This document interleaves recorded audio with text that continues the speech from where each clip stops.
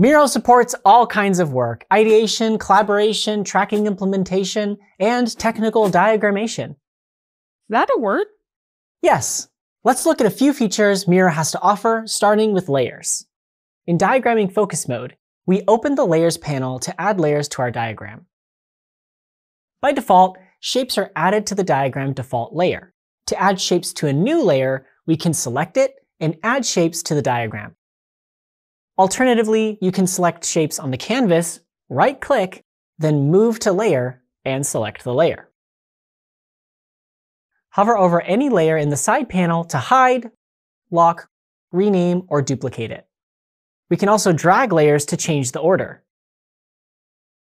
A final note about access: board owners, co-owners, and editors can access layers. Viewers and commenters cannot. Next up, line jumps. Select any straight or orthogonal line. Click the line type icon and select Line Jump from the menu. Third, we have custom shapes.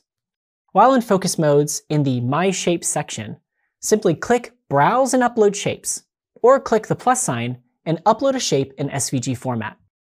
Now these shapes are there whenever you need to tailor your diagrammation to a specific industry or project.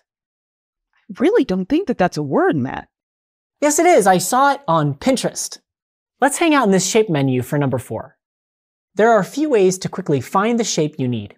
First, we can simply search for it from the main menu. Even shapes in deselected shape packs will appear in search. Wait, deselected shape packs? Yes, that's the second way to customize the shape menu. Click Manage Shapes and select only the shape packs you use on a regular basis. Next up, we have what we call the Duplicate Switch Shape combo move. With a shape on the board, we duplicate it by holding Option or Alt on Windows, and click and drag the shape to where we want it to go. With that duplicate shape selected, click the Switch Shape icon. This will look like the current shape, and select any shape from the same shape pack. Boom! Okay, finally, the Precision Lasso. To use it, click and hold until the cursor becomes a plus sign. Then drag over the desired shapes. Only the shapes fully inside the field are selected.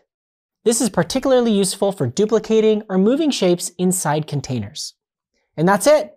Our list of ways to unlock your technical diagrammation workflow in Miro. That's not a word.